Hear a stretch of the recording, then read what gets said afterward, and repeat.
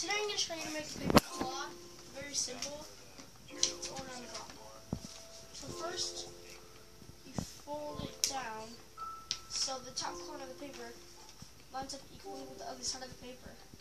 And then you just flatten it out. Like that. Then you take the top and fold it down to the bottom.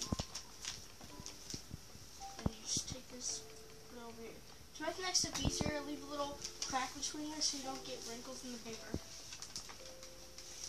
Then you put it like this, and you fold it down to make a triangle.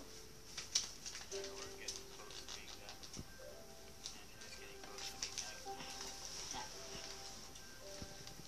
Once you have a triangle, what did you do, Mom?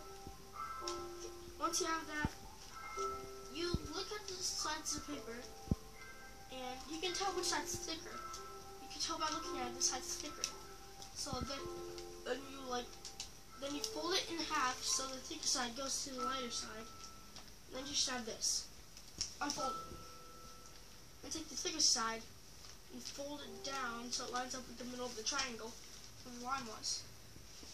Then you fold it like this. You fold it once more. And then you see how it's right here? You just take it and stick it in there. Make sure it's in there tight so it doesn't fall out. It's okay if it falls out, just put it back in. It's not going to make a difference.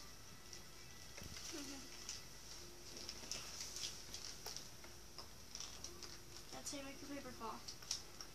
Mom, press the button.